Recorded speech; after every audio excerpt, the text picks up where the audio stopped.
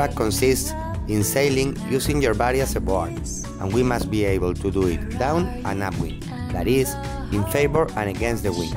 It is very important to dominate this technique, as we use it very often to get the board back when we lose it because of a fall, to go away from dangerous zones with rocks or swimmers around us, or to return to the beach after a wind drop. Bodydrag technique varies depending on your course navigation, so we are going to explain the Bodydrag technique going upwind, downwind and straight downwind. However, we will make more emphasis on Bodydrag upwind, that is the more technical and important, so the best we must dominate. First of all, we should know the wind direction, but sometimes it can be difficult in the water. To know it, we can put the kite at 12 o'clock, this way its center strut will show the wind direction. Catch the bar with both hands, pulling from it until the kite stops flapping, keeping the kite stable at 2 o'clock to go to the right or at 10 o'clock to go to the left. Put your body in a horizontal position forward, pointing to the kite, leaving your legs behind you.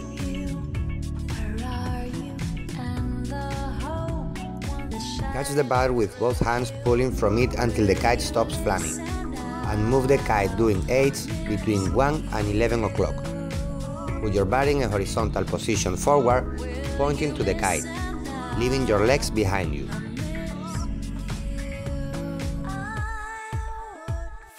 If we want to go to the left, catch the middle of the bar with your right hand and keep the kite stable at 10 o'clock. Put your body in a horizontal position side, like Superman, with your arms stretched in line with your body, pointing to the direction you want to go, with an angle of 90-120 degrees, respect the wind direction. 1. If your body points to the kite, you will go downwind. You need to turn your body to go upwind. 2. If you try to go too much upwind, you will go downwind, as it's not possible to go straight against the wind. Remember that your body should have a maximum angle of 120 degrees, respect the wind direction. 3. To move the kite up and down will bring you downwind. Remember that the kite should stay stable at 2 or 10 o'clock at all times. 4.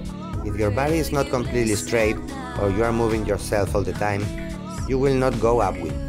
5. If you put your body in a vertical position, you will lose speed and will not go upwind.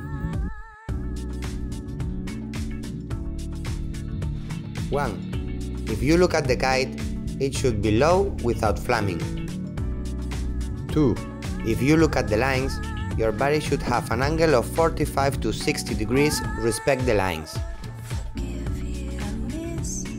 3.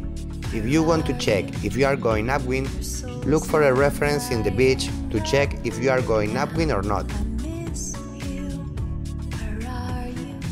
You can also check if you are going upwind, being aware of your speed. You can start doing Bodydrag downwind and trying to change your direction gradually upwind. You will see that you have the same speed until one point when you start losing speed. At this time, you must reduce the angle of your body, respect the wind, and see that your speed increases again. That is the way to go upwind. 1. To do Bodydrag, you must put your body straight in a horizontal position forward, pointing to the direction you want to go, leaving your legs behind you. 2. We will only have our body in a vertical position when the kite is at 12 o'clock to change direction, to relaunch the kite, or to put your feet on the board. 3. When we do Bodydrag downwind or straight downwind, we catch the bar with both hands with our body pointing to the kite. To go downwind, we leave the kite stable at 2 or 10 o'clock, and if we want to go straight downwind, move the kite doing 8s from 1 to 11 o'clock. 4. If we want to go upwind, catch the middle of the bar with one hand and keep the kite stable at 2 or 10 o'clock.